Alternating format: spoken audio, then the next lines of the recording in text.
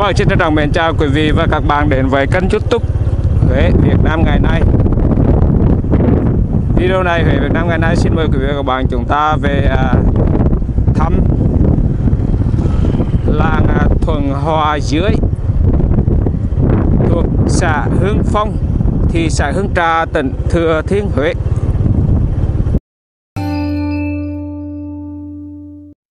Theo bản đồ Google Maps thì từ vị trí cầu Trường Tiền để đi về làng Thuận Hòa Dưới hay là làng Thuận Hòa B thì chúng ta đi qua cầu Chợ Dinh, sau đó qua cầu Diên Trường 2, rồi theo quốc lộ 49B qua cầu đập Thảo Long đến cái vị trí cuối cùng màu xanh này, đó chính là làng Thuận Hòa 2 hay là Thuận Hòa B, chiều dài tầm cỡ 13 km. Trong video này chúng ta đi qua trước làng Thuận Hòa B, con đường màu xám này thưa các bạn, từ cái vị trí ngã ba này, ngã ba có cái số 29 đến cầu đập Thảo Long.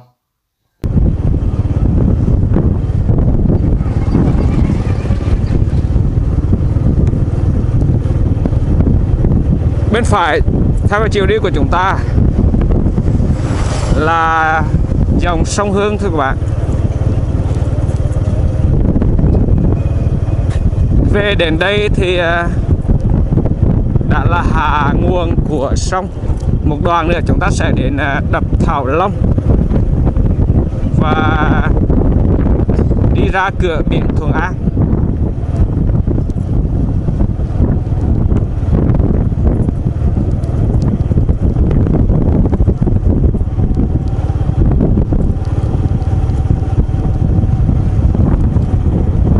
Quang cảnh buổi chiều trên một cái con đường ở một cái làng quê ven sông Hương như thế này rất là đẹp. Đình làng các bạn.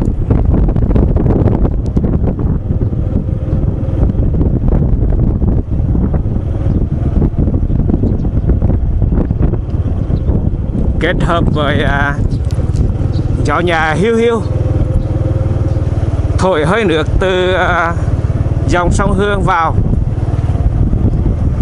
cảm giác rất là dịu êm.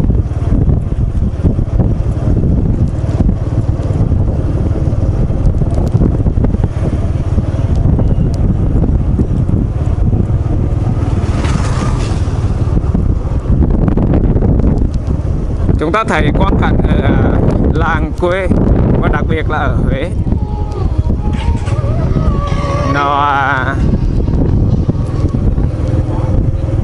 êm dịu, thân thiện và yên ả, không xô bồ như ở thành phố.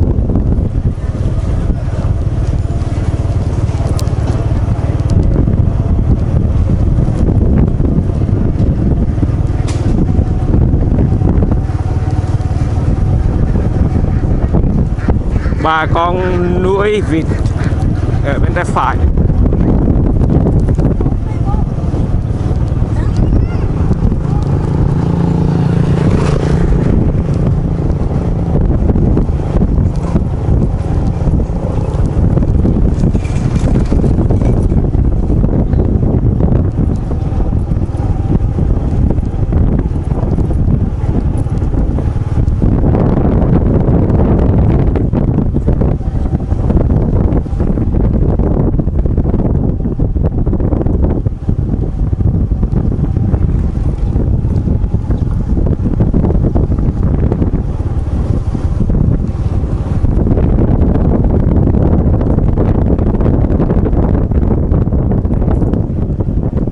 Ngôi làng ở cuối dòng sông Hương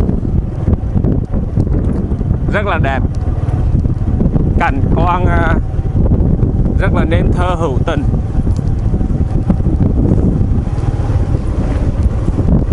Có những cái đoạn mà bà con làm những cái vườn ngồi cà phê trò chuyện uống trà bên cạnh bờ sông Hương.